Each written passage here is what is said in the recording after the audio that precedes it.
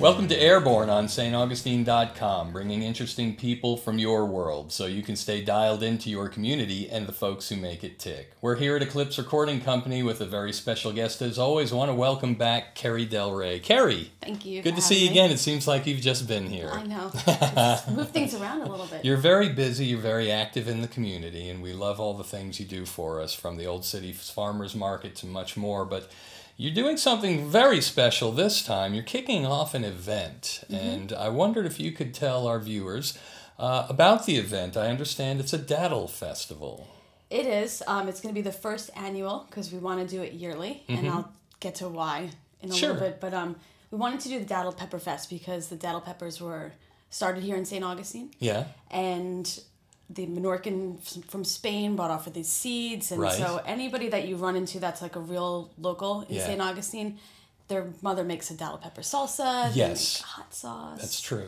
They grow the plant, and they're impossible to get. And you know, one guy's like, "Oh, my grandmother makes a great daddle pepper alligator tail thing." You know? Yeah, I mean, yeah. And chili, it's unbelievable. Chili, the Menorcan clam chowder has daddle pepper in it. You know, it's constant in St. Augustine. Those who might be viewing from outside of the area too, because we are on the World Wide Web, may not be familiar with the daddle pepper, but it has a very distinct sort of citrusy flavor. It's actually a very flavorful hot pepper. It's hot, baby.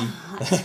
Yeah, it's definitely hot. But yeah, and all the locals know, and I think that even the tourists love to hear about it. Oh, yeah. You know, and like love to, when they come into the market, most of those sauces that have it in it, even my guy that does the jelly. Yeah. You know, the tourists will buy it to bring it home and say, "Oh, this is a daddle pepper. You can only get it in St. Augustine." And, you know, and it's a hot sauce. And when they come back the following year, they get it because they ran out. I mean, it's a really neat thing. It's definitely, it has such cultural appeal, and I love it too. I mean, having grown up here, every family has a little different way of making it, and so there are all these different. Someone puts a little more molasses in their sauce, or someone's secret ingredient is Worcestershire in their sauce. Everything's a secret. Because I tried to get some recipes and everything's a secret. No, that's family stuff. Yeah, so don't ask them for the recipe, that's for sure. Yeah, and that's beautiful. I mean, right then and there, I mean, discussing a daddle festival is a wonderful thing, but you've got bigger plans. You've got bigger reasons for doing this, don't you? We do.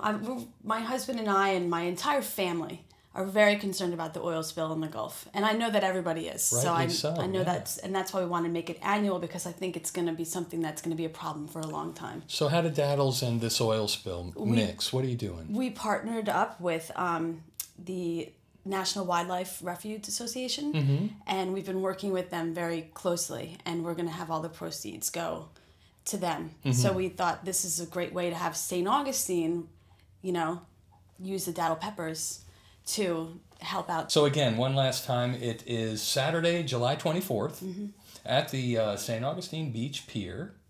And from noon till 9, that's really going on, huh? That's a day's worth of festivities and events and all that. There's a lot of things that we have to fit in, and we want everyone to be represented properly. Fun and activities, but also for a great cause. It's going to raise money for the National Wildlife Refuge Association. Is that what you said? And this is to help people who are going to be cleaning up our friends, our animal friends, for many years to come. So I know you do things with a long-range view, and this is the first annual. You hope to do many more of these. I just wanted to do it right away, start it, and I didn't know how to help them other than St. Augustine to represent, right away. And this town has just got a history. Perfect town to do it. Oh, I mean, they have such a big heart. Yeah, exactly. So, you like this sort of thing, huh? I do. Well, especially if it's going to go to a good cause. I mean, even when I do the farmers market, it's our local farmers, you know, so I feel I don't make any money from it. It's like a community service, you know, so I do. I like it. You just give. I do. You give, and the universe gives back, doesn't it? Yeah. You know, it's kind of, I really do. So. Carrie DelRey.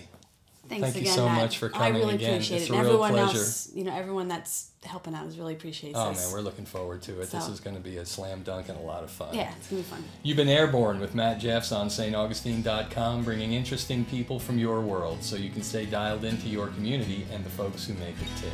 See you next time, everybody.